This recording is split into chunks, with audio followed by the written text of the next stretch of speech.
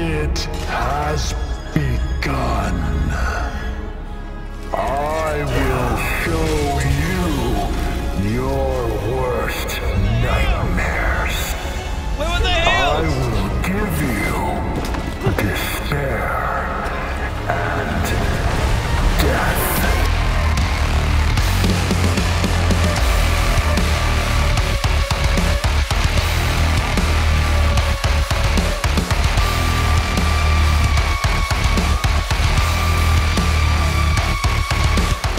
Welcome to another job presentation video, and as you voted for this job and it is my favorite tank since Heavensward, today we take a closer look into that darkness which lingers deep within all of us, featuring the Dark Knight. As my first tank in Endwalker on level 90 and my longtime tanking main, the Dark Knight offers many unique traits with an outstanding look and style that is unrivaled in my opinion, except for the Reaper maybe. But of course for all Bloodborne, Devil May Cry, Death Knight or Soul Reaver fans out there, you will find only joy on this job. So let us bury the light and plunge over the edge into darkness. When thinking about the Dark Knight, my first thought goes into the fast-paced combat system, and when being my favorite selling point in Shadowbringers already, it has become even faster in Endwalker, especially with the additions like the Shadowbringer ability, 2 stacks of plunge, or that combat in general feels a bit more reactive and mitigation is required indeed, especially on the early stages of a fight. So to use Oblation and the Blackest Night as well as your other cooldowns, there's a lot of OGCD weaving required, which is a lot of fun, especially compared to the sloppier habits of warriors and paladins.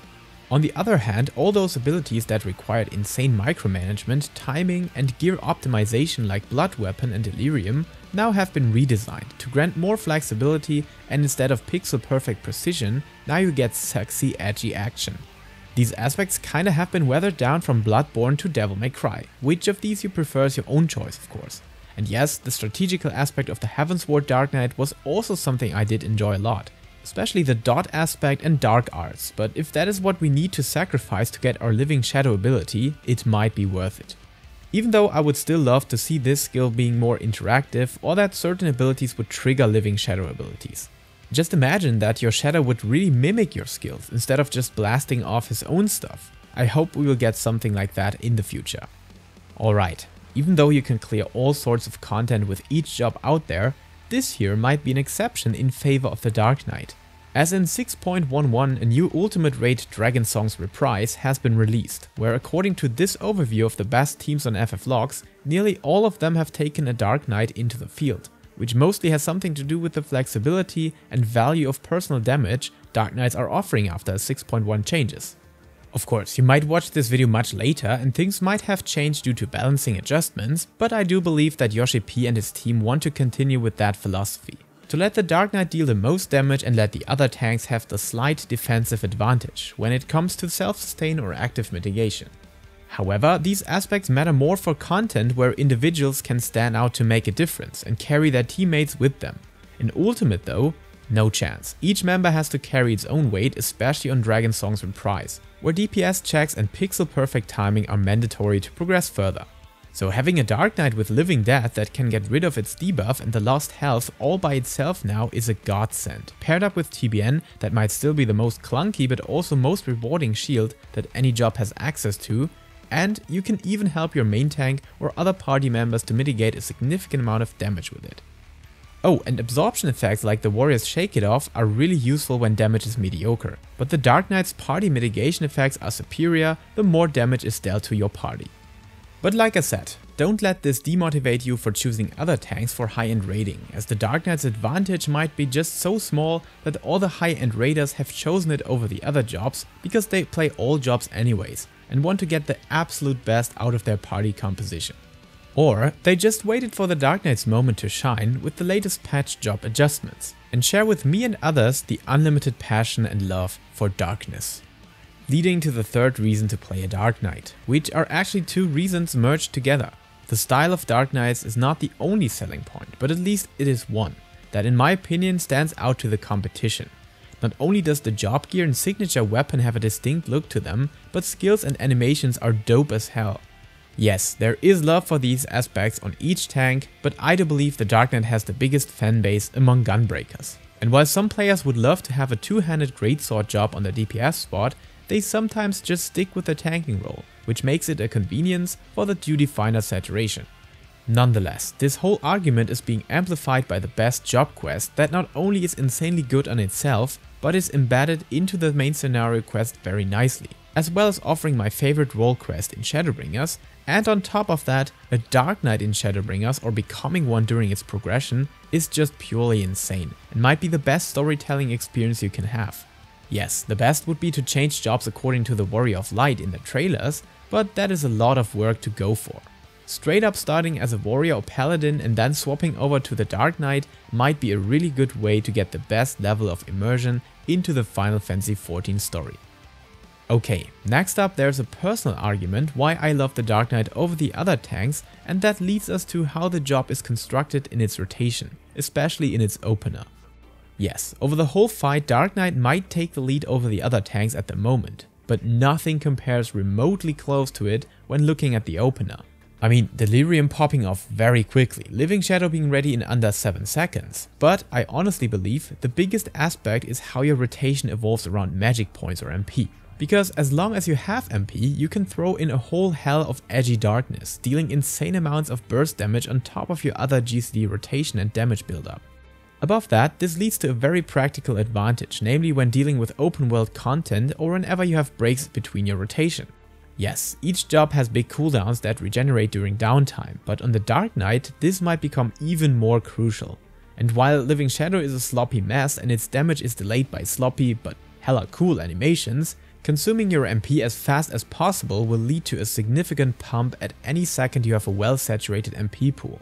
And why is this beneficial? Yeah, because there's still content out there where enemies don't have a very high HP pool, or when you have phase transitions, overworld content for example, and there will be a relic weapon content, and if by any chance it will continue with the ideas of Bozja and Zadnor, this aspect is insanely good, and Dark Knight had been a top choice not only as a tank but among the total number of jobs that had been chosen there. What could be reason number 5? General tanking advantages like fast queues or not getting killed too much by duty finder mechanics that you might not focus on and that would otherwise kill you as healer or DPS job?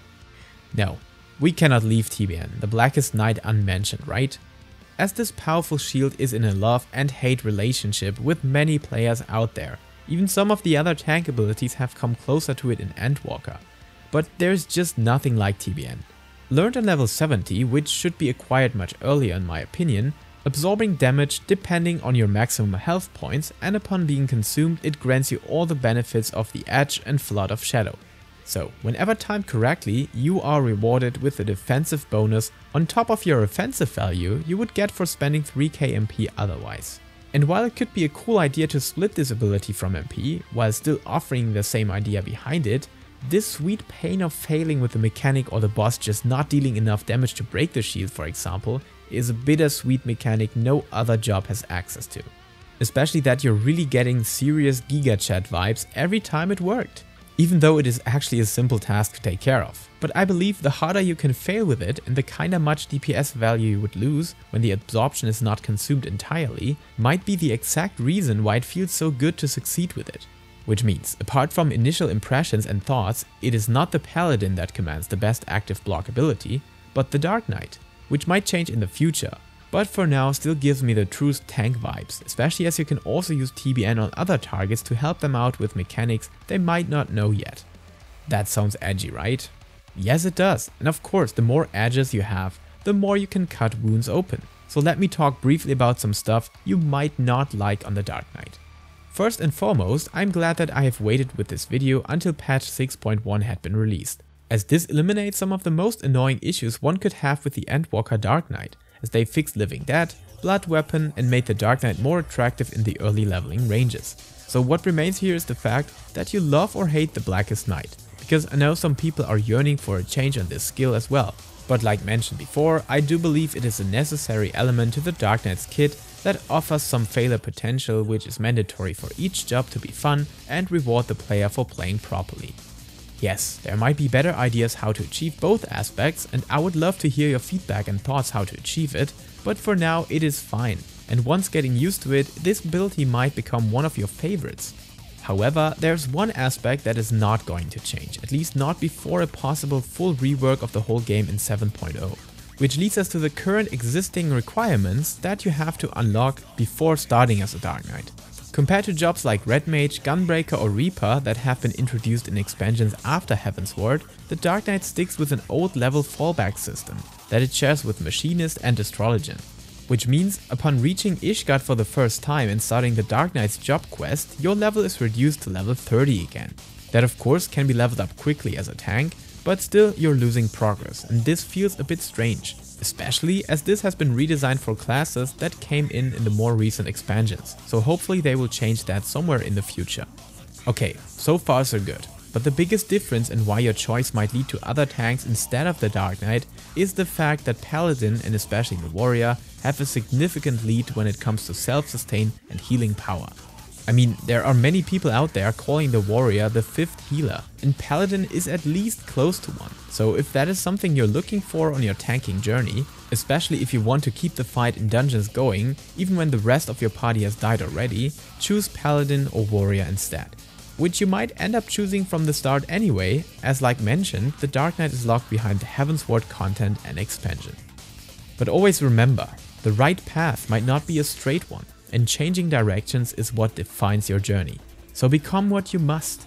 Take up the Sword of Darkness to reclaim your name and family crest as the Dark Knight, a demon of death.